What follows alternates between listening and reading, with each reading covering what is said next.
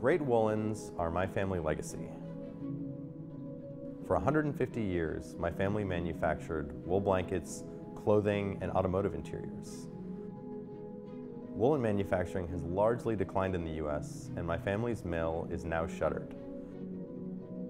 I've been working to rebuild that legacy and to make great woolens here in the US.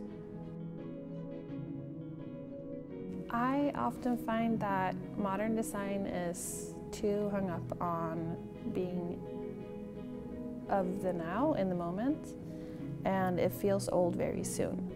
I wanted to create a blanket which would grow on you and that you would want to keep for years and years to come.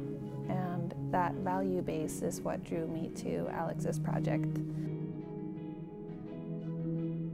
I looked into Chatham's archives, and there was so much interesting material to work with. There were old mail order catalogs, old advertisements, clippings from museum archives.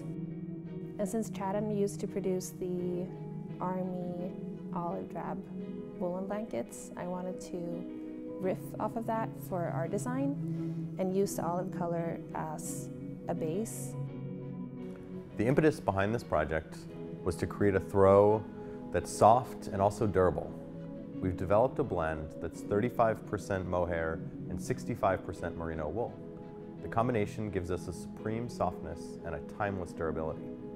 Mohair is harvested from Angora goats. It's a very long, fine fiber. By combining the mohair with the merino wool, we can manufacture the blankets using the same system as our other throws and achieve a substantial weight. It's amazing how much human hand and human eye that goes into these industrial processes. Right. Because everything it's felt by hand, it's seen with the human eye, and that is in the end what determines when the product is finished and when it's perfect. Right, there's no mathematical determination for when it's right.